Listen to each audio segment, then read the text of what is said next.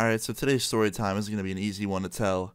I hope you enjoy this and all of its awkwardness, and let's jump into this, alright? Now, this story time takes place when I was in 9th grade, okay? So I was a freshman, just getting through the year, trying to get through the start of high school. And in my study hall class, I sat in the very back corner. You're probably wondering, Luna, why is this important information? Well, you see, I sat in the back of class because I was just trying to keep to myself and avoid everybody and just try and relax and have as much alone time as possible. And of course, during study hall, this one kid, let's just call him Zach, okay? Zach came and sat right in front of my desk, like right there, right in front of me, and he would just sit there every single time. We always get to pick our seats in study hall, and he would always sit anywhere in the back where I would be for some reason. I have no idea why. Maybe he liked me, maybe he wanted to be friends with me, but he would always sit near me and then not speak a word to me. Like, he'd be in front of me, behind me, next to me, whatever. But it didn't really bother me because he always kept to himself as well. Like, he would just be on his laptop or on his phone or listening to music, whatever. But he would never really talk to me, and we would just kind of do our own thing. So it didn't bug me that he would sit next to me. It was better than like groups of people that would be really loud.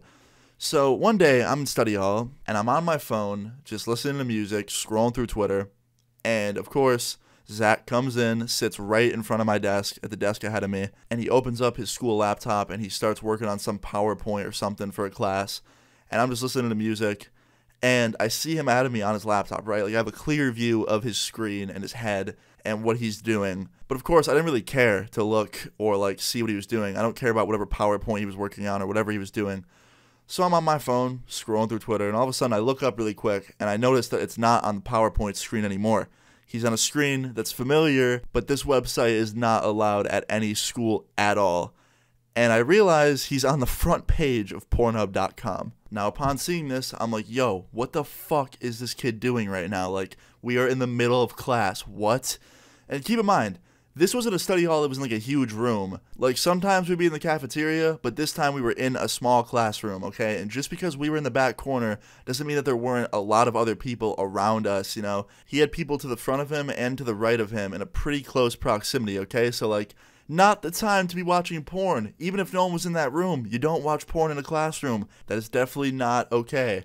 So I see this, and immediately I'm thinking, like, all right, what do I do right now? Like, do I let him just do it, or do I, like, tap him on the shoulder and be like, yo, can you fucking shut that off? I can see it. So I decided to just go back to looking at my phone and trying to pretend like I didn't see what I saw. So I go back to listening to music and scrolling through Twitter, just trying to unsee what I saw.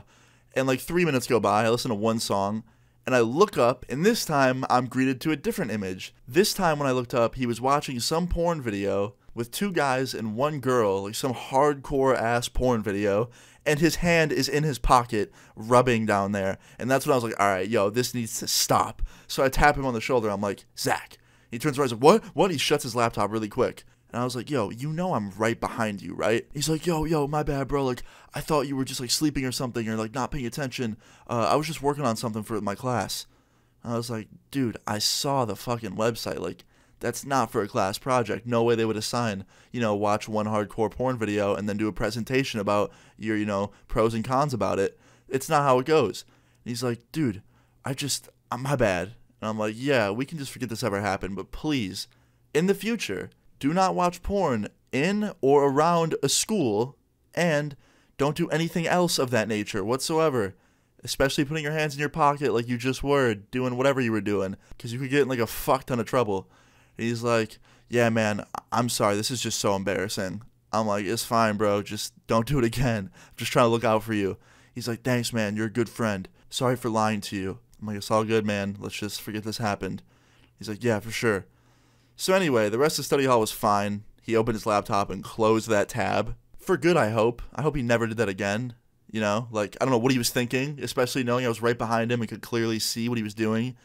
But yeah, guys, in the end, everything was okay. Zach was okay. I was kind of okay because, I had to see Zach watching porn in class with his hands pretty much in his pants. But, in the end, it was all good. I think he learned his lesson. Moral of the story is, do not watch porn or do anything of that nature in school or in any public place where people could see you that isn't your own space. That's yours. I think that's obvious, though. But yeah, guys, I hope you enjoyed this funny, awkward little story time. If you did, please leave a like on the video. I would really appreciate it. Feel free to leave your story times in the comments down below. And subscribe if you're new. I'll see you guys all later. Peace. Look, ma, I think I made it. Well, kinda, sort of. I used to chill at Borders. Now my shit's brick and mortar. Feeling like Rick and Morty. Feel like they can't afford me. These label meetings are boring. They want a piece of publishing. They want a piece of touring. Nah, nigga, Robert Horry. I'm keeping all my rings. All of that Henny pouring. It's probably why you do not have a thing. Feeling like Martin Luther. But now I don't sleep. I wake up when I have a drink.